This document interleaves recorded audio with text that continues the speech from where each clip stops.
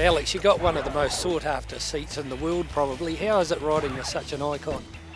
Well, it's obviously a great experience. Obviously, Ken and I started together over 10 years ago when we were in a small, group hang cars, and white car, white suits, no sponsors. So it's been an amazing journey to work with a driver like him, but also to see him progress over the years from an amateur level all the way to professional, and a very desirable profile for all our sponsors. Now we're seeing the sort of profile that he's got here at the Otago Rally this weekend. Everywhere you go, flocks and flocks of people coming to have a look at you and the car. It must be an amazing car to ride in.